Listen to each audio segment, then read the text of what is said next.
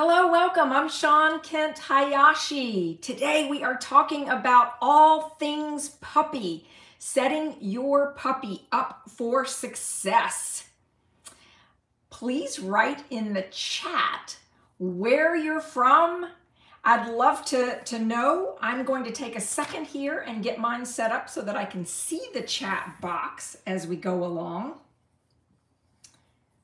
Let's see.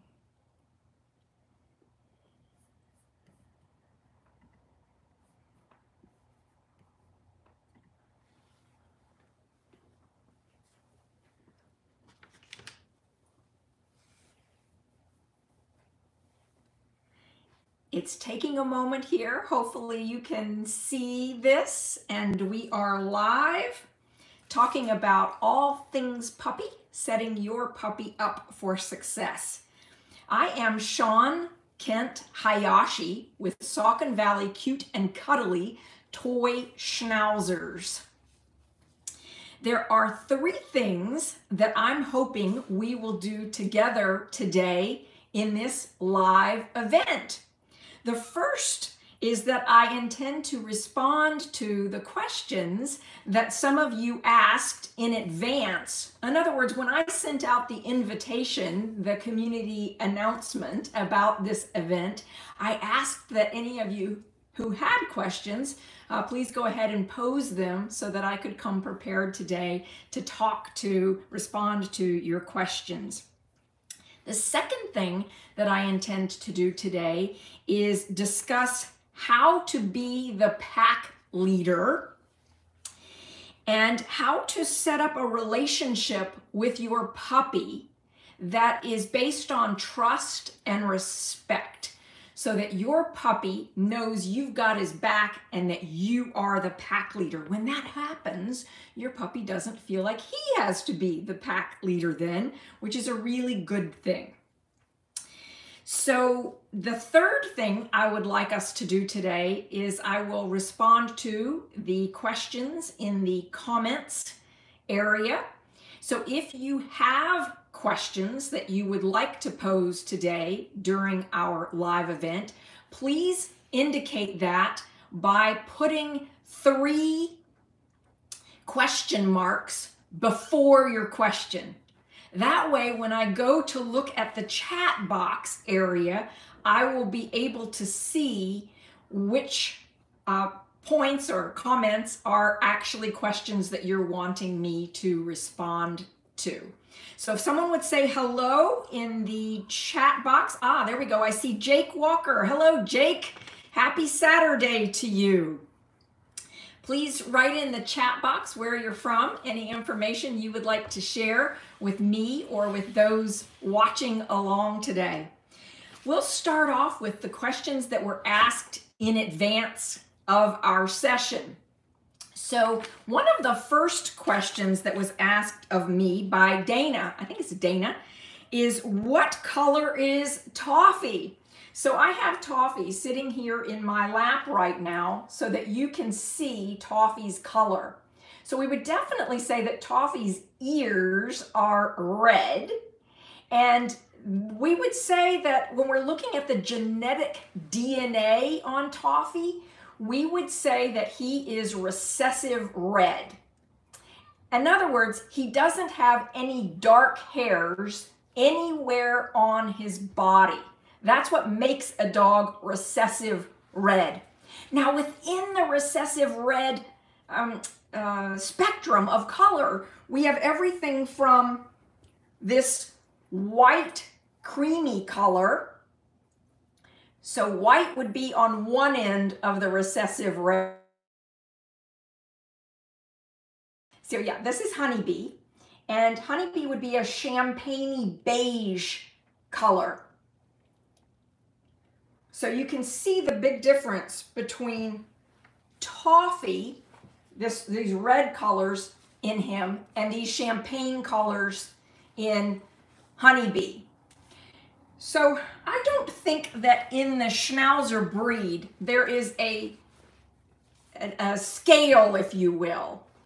There are some breeders who have teased out what they call the different color range from white to dark red, but I have not seen a unified, agreed upon color standard.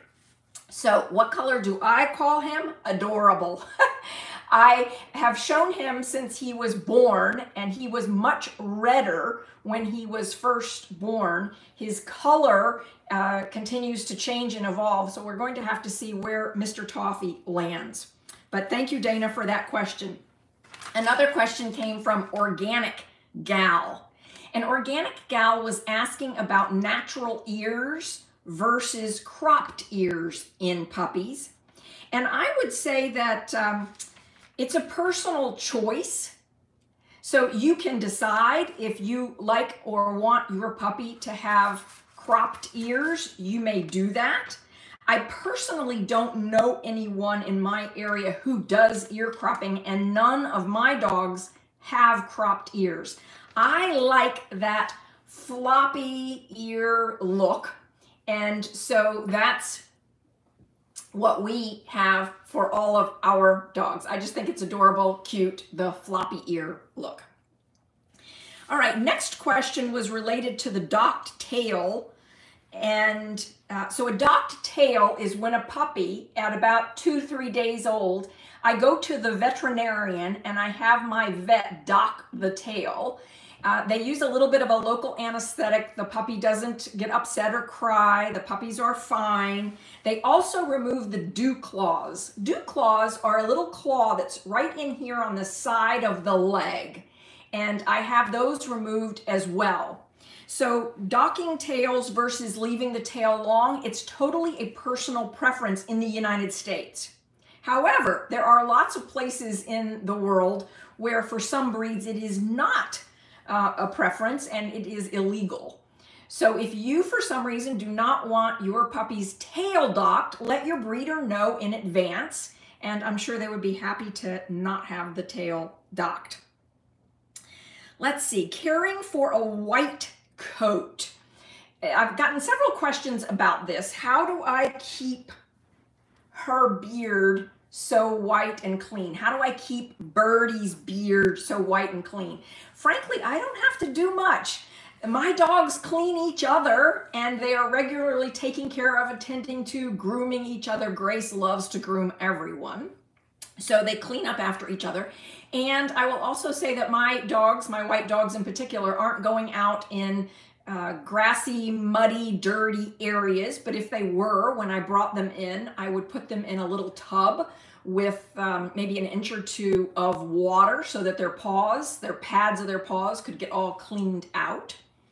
The other thing about white dogs that I really like, I do use this white on white Christensen shampoo, and I will have links to all the items that I referenced today below so that you can see white on white shampoo is really great for white dogs. It will get out any of the yellow or reddy colored stains. Another question came in about some natural dog chews and what do I recommend, what do I not recommend.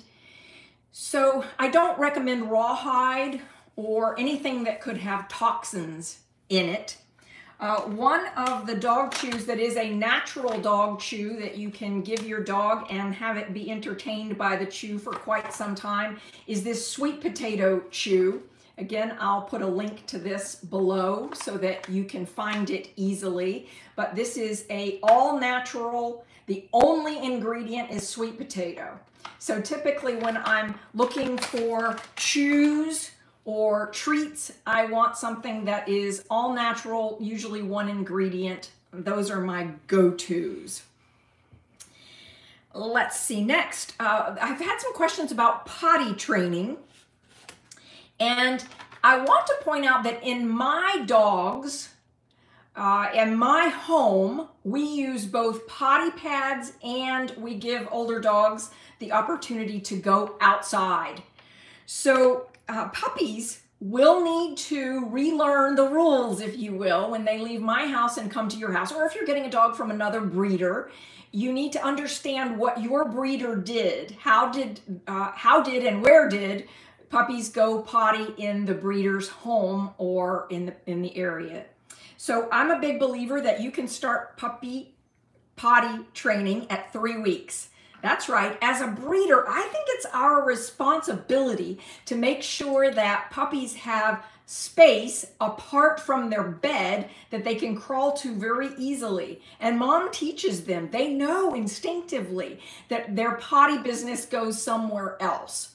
So you want to find a breeder who understands this and is actively encouraging puppies to have a potty space.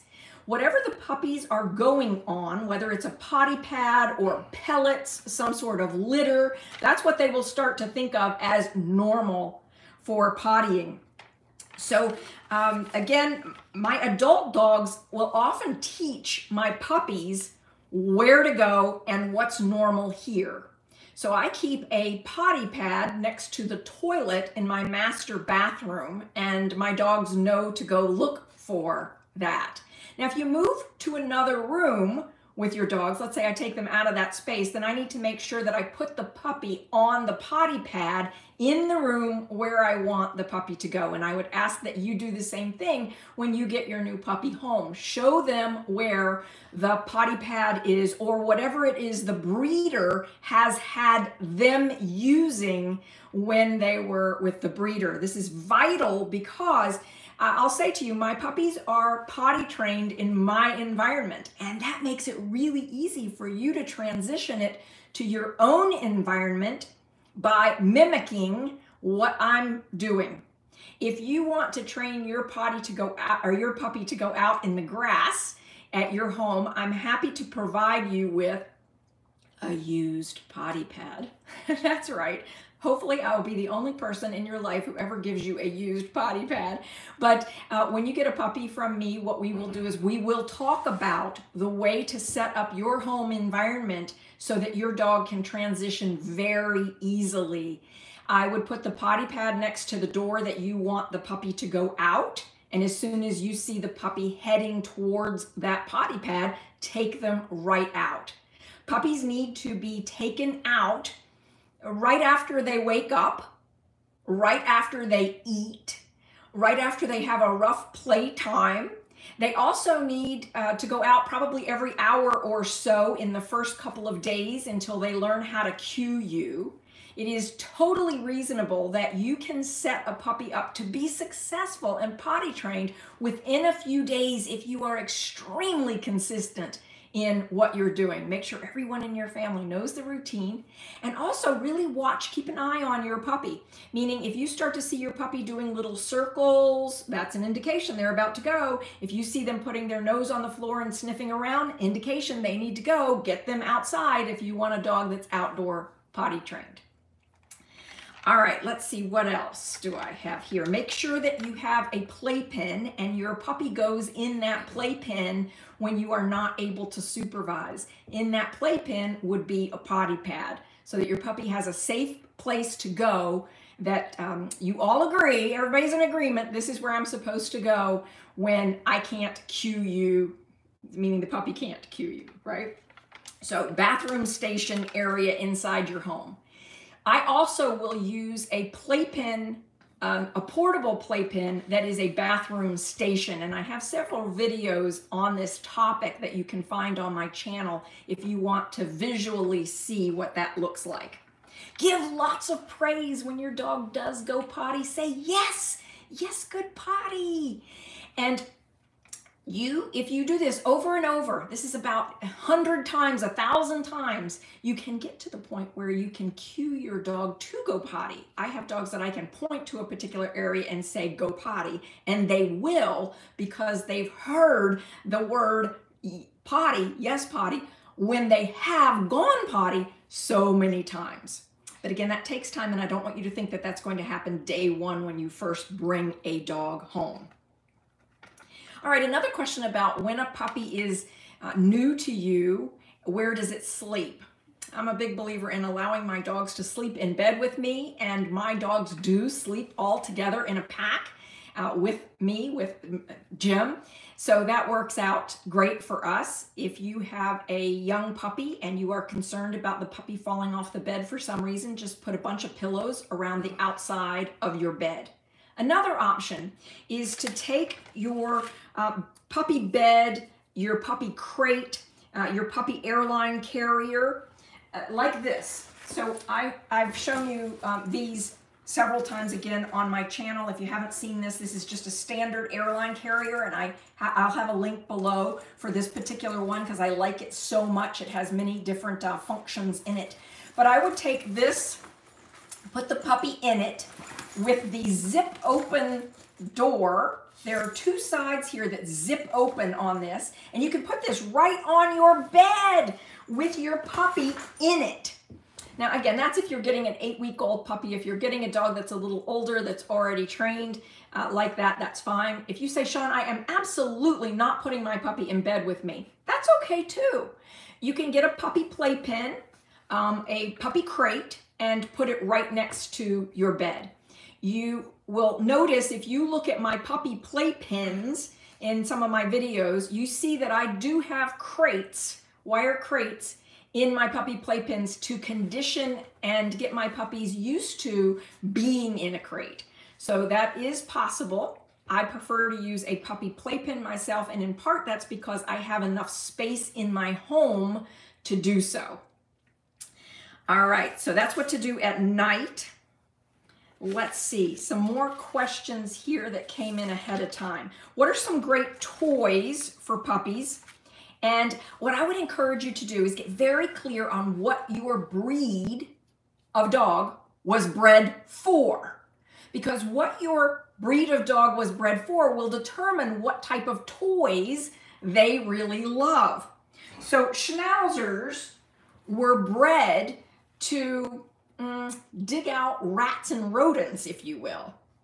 So my dogs love toys that enable them to dig something out.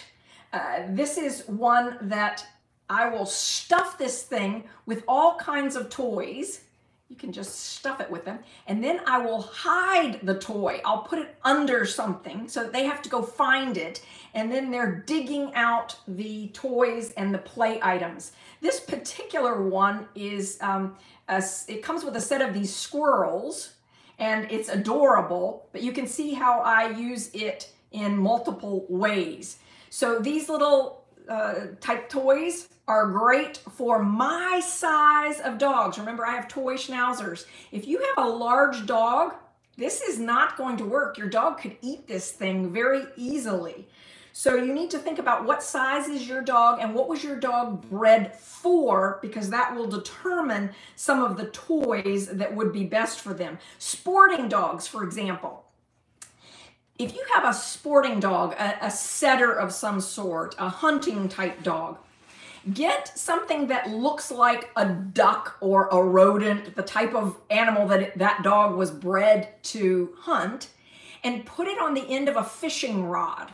So back when I bred Gordon setters and English Cocker Spaniels, I would use either a fishing rod or a long stick, and we'd take a string and tie the string to the toy, and we'd toss it like it was hopping or playing, like a bird would, or like an animal would move around in the yard. Dogs that are sporting dogs in particular need a lot of exercise. So toys for them are ones that get them actively moving. Make sure that you think about the best ways to play to your puppy's breeding and strengths. Dogs with a prey drive will need that hunting feeling. And dogs that were bred to be lap dogs, like these are really lap dogs. They want something to chew on sitting in my lap. Right now, Liberty is sitting in my lap chewing on this little thing, and she would love for me to throw it for her, and she would bring it right back to me to play with. So chew toys are absolutely a must when your dog is teething. Please make sure you teach your dog what are the right play toys for your dog. I do use these cow hooves. And one of you wrote me a note, and I appreciate you writing me, to tell me that cow hooves can splinter and cause problems or can be cracked open. And I agree. If you have a very large dog, you probably don't want to use these. When you're looking at this size puppy with this, he's not going to be able to eat that whole thing, and he's not going to be able to splinter it. So for my dogs, this kind of chew toy works really well, and he knows these are his chew toys. He knows, you can see, this is appropriate for him to be chewing on. So I'll say, yes, that's your toy. That's your toy. Yes, Toffee. And I regularly do that when my dogs are chewing on the right thing. If my dogs are chewing on the wrong thing, I tell them so really fast with a big sharp N-O, and I say it very dramatically. I'm not doing that now because he's sitting in my lap and I don't want to confuse him, but a nice sharp N-O to let them know that is not something that you are supposed to chew on. All right, I've also been asked this question multiple times. When do you have puppies coming? Who's bred? What's happening? So I have 3 litters that are coming soon. So Huckleberry was bred to Ready, and those puppies are due around Easter Sunday. So April 9th is their official due date. It's 63 days from the date that the puppies are conceived until they are typically born. And that can vary a wee bit. Mother Nature does have that ability to do that. Huckleberry's ultrasound is scheduled for March 30th, and I do have people on the waiting list for those puppies. They will be black and white phantoms. So in other words, they will look like Grace. They will look like Teddy, if you're looking at my dogs. And that black and white phantom, but there will also probably be some black and white party colored, like Huckleberry herself. So check out those if you're interested. The next litter that's due is due around April 28th, and that would be Janny and Teddy. Janny is a miniature-sized Schnauzer, and she is a white creamy color with beautiful green eyes and a brown nose. And bred with Teddy, they have the ability to produce some chocolate color puppies. So we will see. We might be happily surprised with some chocolate colored. They will definitely have either white puppies with chocolate noses or some chocolate liver colored puppies. And there could even be some party puppies in that mix as well. With Coco, Coco's litter is due May 1st, and I bred her with Ready, and all of those puppies will be phantoms, black phantoms. So black and silver, black and white, depending on how you refer to it. But yes, now I also have several females who are due to come in season, and so we would say that like the up next would be Penny, Sweet Tea, Honeybee, and Nestle. And so those dogs can all produce recessive red colors. So everything on the scale from the white all the way to the darker red. And depending on which male I breed them to, if I breed them to a dark color male, such as Teddy or Truffles, we could also get black or chocolate color from those breedings. So we'll just have to see where that goes. Okay, next I wanted to share with you some thoughts about what it means to be the pack leader for your dog. And I'd like to play along here a little bit. I want you to think about what does really great leadership look like? Just for a moment for yourself, when you think of a leader that you admire, what comes to mind? You might write some of this in the comments area. Would love for you to do that. So what does it mean to be a pack leader? Let's tease this out. I'm going to share a couple of things. If you've been watching along on my channel for a while, you're going to know the answers to these, and I want you to write it in the comments area. So what's the faulty thinking? What's the faulty thinking in pack leadership when someone says, oh, my dog is so naughty. My dog is peeing all over my house. I would say to you that that is a problem, a mistake in pack leadership. Write in the comments, what do you think the problem is? What's the faulty thinking related to someone saying or believing, my dog is so naughty, she or he is peeing all over my house? Put the solution in the comments. All right, here's another one. My dog is so naughty or so bad, or whatever word you would use. He keeps getting out and going somewhere he's not supposed to be. Maybe it's he keeps going in the other room and I don't want him in there. Or maybe it's he keeps crawling under the fence. He's making me crazy. It's unsafe when he goes on the patio and could jump off the second floor. It's driving me crazy. Why is my dog so naughty or bad? Or again, whatever word you might be using to describe that. What's the faulty thinking in pack leadership here if you're saying this? All right, another one. My dog is so naughty, so bad, so whatever your word is, he keeps eating the stuffing out of toys and swallowing it. Can you believe he's doing this? My dog keeps eating my socks. My dog keeps eating my shoes. He's not listening to me. What's the faulty thinking in pack leadership there? All right, how about she keeps jumping up and licking my face and I don't like it. My dog keeps jumping up, licking my face, and I really, really, really don't like it. Notice I've got a bunch of dogs sitting here in my lap right now, and none of them are jumping up and licking my face. Why? Why aren't they jumping up and licking my face? What's happening? What's going on with pack leadership? Please write in the comments. I want to respond to the things that you write in the comments here because I want you to start catching it. What does it really mean to be a great pack leader who builds trust and respect with your beloved dogs? Let's see. Oh, I got one of these. I'm still laughing about this. I've had more than one person say to me, Shawn, I had my dogs watch your potty training videos, but they're not potty trained yet. Okay, there's a challenge there. It's a pack leadership challenge. What's the faulty thinking? Whose responsibility is setting up the right environment for potty training? All right, final one here. My dog nips and bites me all the time. My hands are all scratched up and I don't like it. I don't like that my dog keeps nipping at me. Again, I've got puppies sitting right here in my lap and nobody's nipping at my hands. Why? What's going on? What's the difference? I love, love, love your comments.